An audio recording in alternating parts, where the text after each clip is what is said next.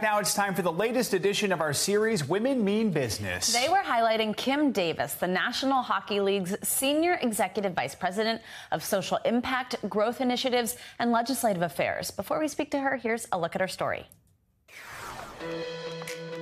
A high school tennis player, Kim Davis channeled her tenacity on the tennis court into an impressive career. As an executive at JP Morgan Chase, Davis quickly made her mark, managing powerful men who were often much older than her. But her fearless leadership style set her apart. Davis then signed on to Teneo as Senior Managing Director, advising Fortune 500 companies and executives. In 2017, she entered the sports arena, joining the NHL as Senior Executive Vice President of Social Impact, Growth Initiatives, and Legislative Affairs. Davis's leadership and philanthropic work has made a major impact on the league over the past 5 years, and she promises there's more to come. Kim Davis is a woman who means business. And now Kim Davis, NHL Senior Executive Vice President of Social Impact, Growth Initiatives, and Legislative Affairs, joins us now. Kim, thank you so much for being with us this morning. We're loving this series, and we're so happy to have you join us for it. So first, I just spoke about how you manage people at JP Morgan Chase. In some cases, men were older than you were, which I think just on its surface sounds intimidating to anyone. And we love using this series to sort of hear how you navigated certain times in your life. Can you tell us how you sort of found your voice and were able to find a place at the table in an environment like that? What was that like?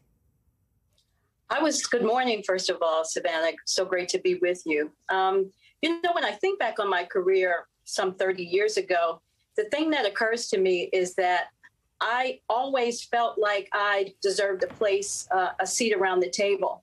And I was lucky enough to have both mentors and sponsors early in my career. And one of my first sponsors told me that men suffer from the imposter syndrome more than women do. And that stuck with me. And so whenever I felt like my confidence was waning, I always remembered those words.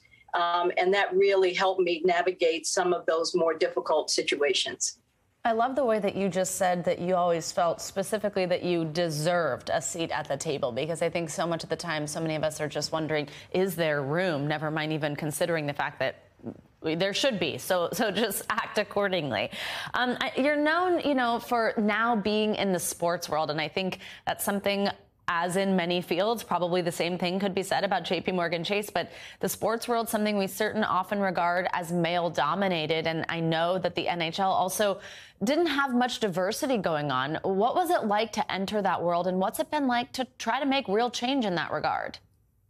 Yeah, I go back to that idea of mentors and sponsors. And when I talk to young people, I often distinguish between a mentor and sponsor as a mentor being someone that tells you and a sponsor sells you. And I was lucky enough to have in the commissioner of the NHL, Gary Bettman, both a mentor and a sponsor. He both told me what I needed to do in order to be successful, but he also sold me to owners and presidents of the clubs in a way that helped me to really accelerate my lack of hockey knowledge, but the competencies that I brought from 30 years of experience.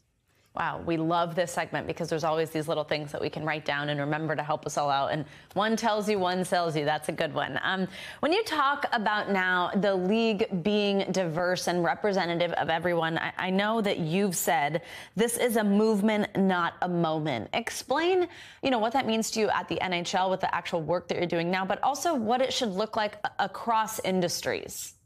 Yeah, for the NHL, it's been perceived as a sport that wasn't necessarily for multicultural audiences and women.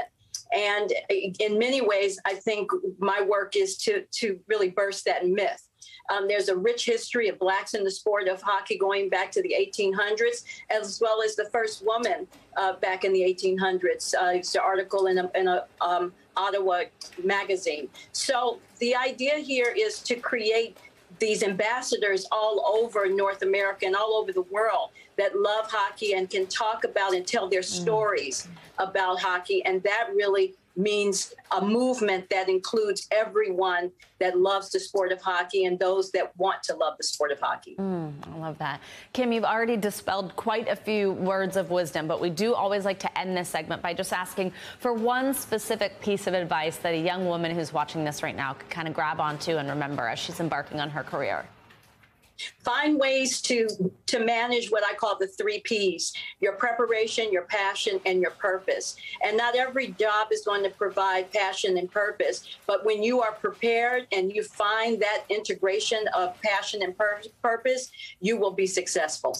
This is what I'm saying. We always need to take notes during this segment, the 3 Ps. I love it. Kim Davis, thank you so much. Really an honor to have you join us for the segment. We appreciate your time this morning. So great to talk to you. Thanks, Savannah. Thanks for watching our YouTube channel. Follow today's top stories and breaking news by downloading the NBC News app.